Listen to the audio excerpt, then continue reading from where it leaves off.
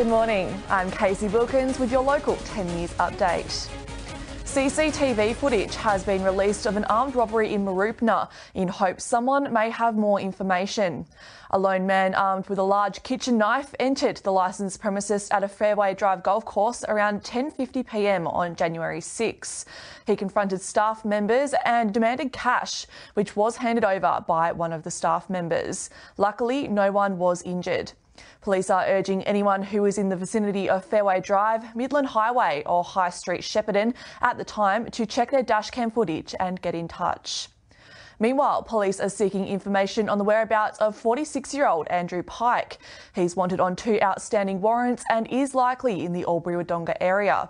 Any information can be passed on to Crime Stoppers. And Victorians exempt from isolation will have some extra measures to go through from next Wednesday. Close contacts returning to work will have to take an RAT test for 5 days, wear an N95 mask and have lunch breaks alone. National Cabinet agreed to expand the rules to include sectors such as transport, freight, education and childcare to ease staffing shortages. Looking now to today's weather, humid with a storm possible in Albury-Wodonga, 27 degrees, similar in Shepparton reaching 29.